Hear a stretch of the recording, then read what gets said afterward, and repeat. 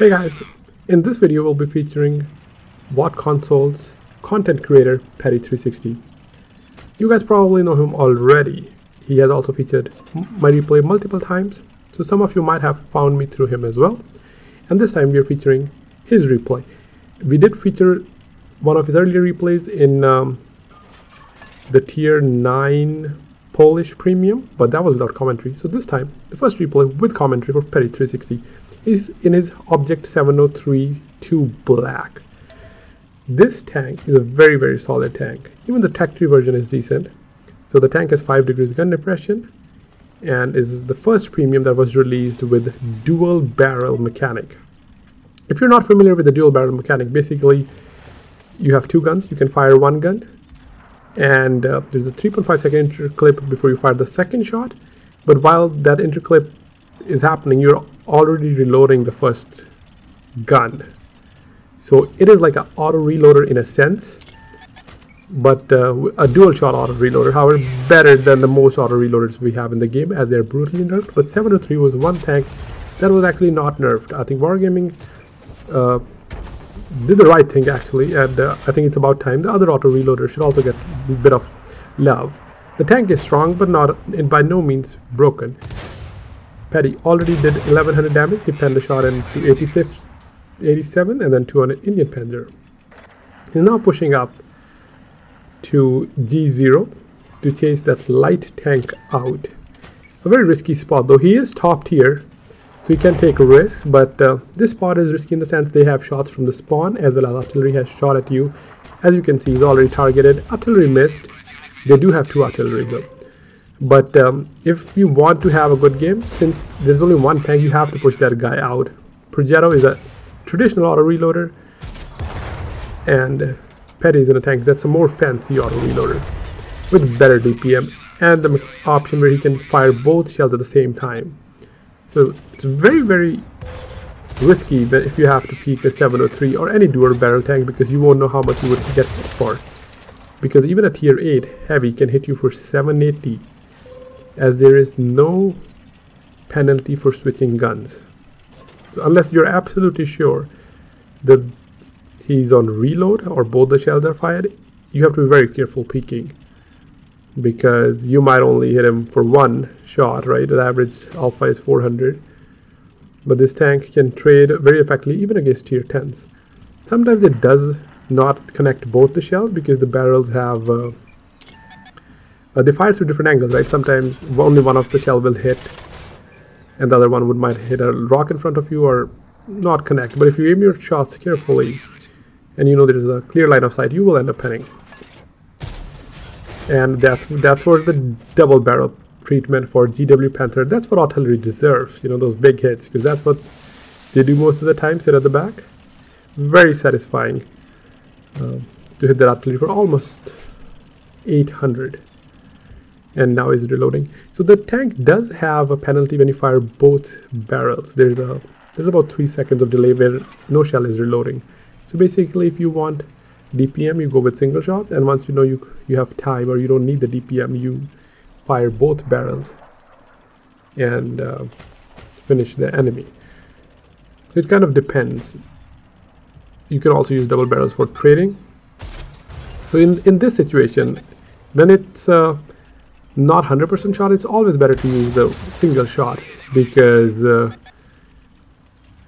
you know it's not going to pen, right? And so one shot you miss doesn't matter because you'll be reloaded quickly. If you miss both, you will be out of the game. He did pen Sturm Panzer earlier, side-skipping against Sturm Tiger P, not using AT though. The tier 8 version of Sturm Tiger P is a solid tank, bar not so much, and the tier 10 is okay, but the tier 8 I think is one of the best of the line. At least that's what I've heard.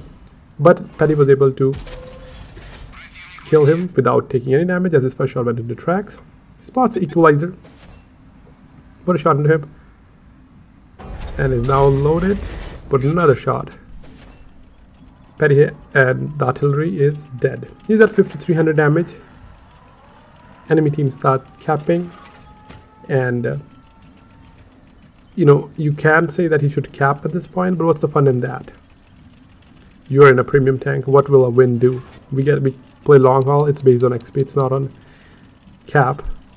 So Petty does the right thing in this situation, you'll see, which is not capping. He's clearing out the side just to make sure there's no other tank over here, because sometimes you have a camping tank destroyer or artillery. I mean, in this game artillery are already dead, but you could have some tanks over there. The enemy team is winning on Paddy's spawn. There are 2 tanks versus an artillery and TD, and Paddy has another medium T20 with him.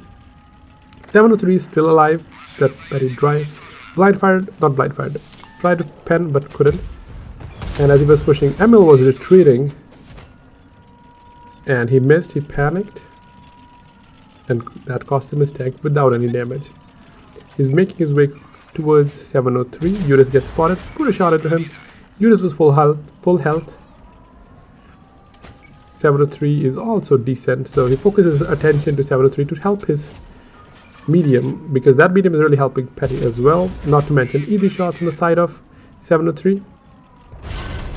And sometimes that's what you need, right? If there are multiple tanks, if it's like a 2v2 even situation, you need to focus a tank, because Eurus here is focusing on 703, but the T20 and Petty can focus their 703 and take him out of the game. But unfortunately, T20 is struggling against 703. Petty put another shot into Eurus, on to 7,000 damage. Eurus started reversing. The base is getting capped as well. T20 on his team finally managed to finish the tank. Now Petty is in a confusion, you know, because he can't really get to the base. There is only one guy capping, and that was made even more difficult by this Eurus running and going into these ditches. So since finally he's dead and T20 finishes 703, Petty can start making his way towards the cap. 30 seconds remaining, very unlikely. Only one guy's on the cap. The other tank is still not spotted, or the medium. However, he did finish the T20. I think it was Ragnarok. 19 seconds remaining. Petty trying to get line of sight to the cap. Probably hit a blind. That would be epic though, right? We all try, and one of these times it does connect, and that is usually pretty epic. However, not this time. Unlucky for him that he wasn't able to pull a victory here. However, nonetheless, great game. 7,500 damage in a tier 8. Very solid tank. And I would say very, very match for Petty. He made the right play the entire game. You know, he did the side scraping where needed, helped his teammate, and then took out enemies. So that's it for this video. If you're not following Petty, make sure to follow him as well. And I'll catch you in the next one. Have a great rest of your day, guys.